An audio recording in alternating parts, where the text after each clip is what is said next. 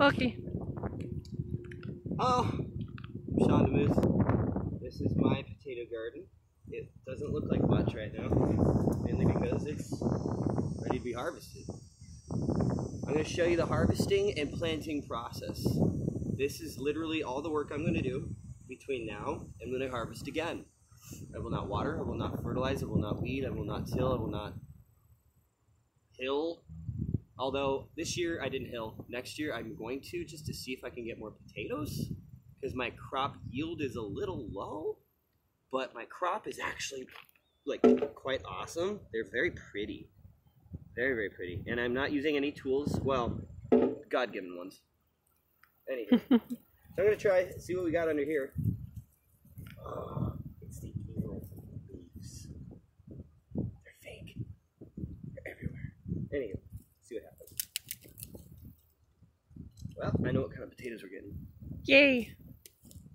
Whoa, don't want to throw away that one. I think you want that one. That one's going to keep us from starving. I think it's essential. Essential. Anywho, let's dig in. So this is the process. It's kind of fun. I'm on my hands and knees. Do I look like I'm in pain? No. Very comfy. Let's see what we get here.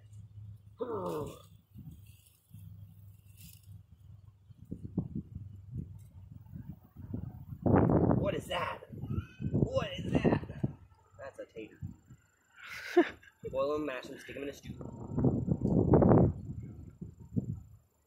If only we had some taters, precious. Oh wait, that's not what he said.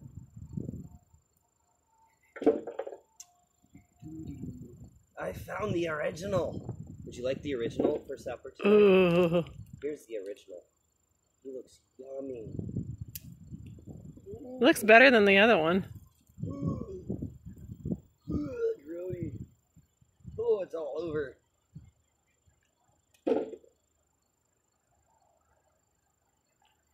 You got a lot more in this one.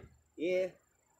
You'd think, because I left these in the ground. I didn't, you know, go harvest them all when farmers and everybody says you're supposed to harvest them. So they should be all rotten by now, right? Yeah. As you can tell, they're rotten. Well, I mean, this one is. But this one's supposed to be rotten. He was the seed. The original seed.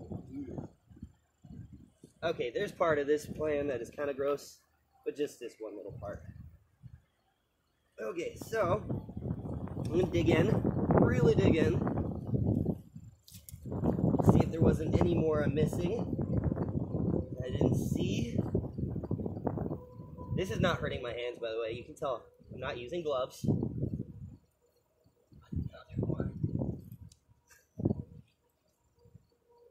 Okay, so there's the dirt. Everything I've been pulling back is not dirt. This is wood chips. This is awesome.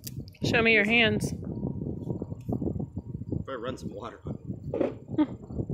Okay. So, biggest one. That one or that one? Do either of them have an eye? Well, yeah. That one has a bunch of eyes. That one does too. They're the same. Oh. Right or left? Eeny, meeny, miny, moo. Eeny, meeny, miny, mo always is the opposite where you started. I know. Left or right? Left. Okay, so here's my planting process. And, oh no, are my eyes pointed up or pointed down or pointed sideways? That's also a huge thing that people care about.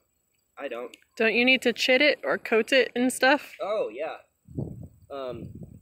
I need to coat it in wood chips.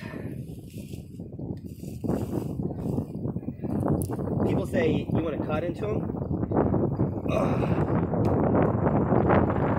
The reason that people say to cut into them is because you'll get more plants. This is true. From one potato, you can actually get a plant for every single eye. This is true.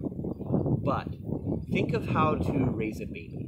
If you have a baby and you don't give it the adequate amount of food, it will grow and it'll have problems.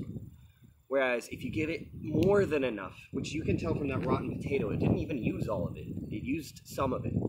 If you give it more than enough, it will thrive. And this is the product of two plants And this is my first year doing this. I have never done the Back to Eden method or Paul Gauchi's garden method. And so, do you need to cut them?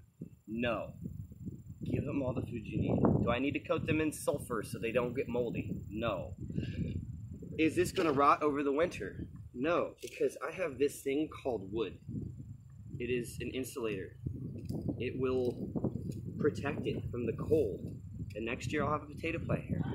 And I won't water, I won't hill, I won't till, I won't fertilize, I won't weed, I won't have potato bugs. If I do, there's going to be like 3 or 4 of the whole section. And I won't have to work. We should have pointed out the how wet the ground was. I think you can kind of tell. My hands are moist. When was the last time we got rain? I don't know.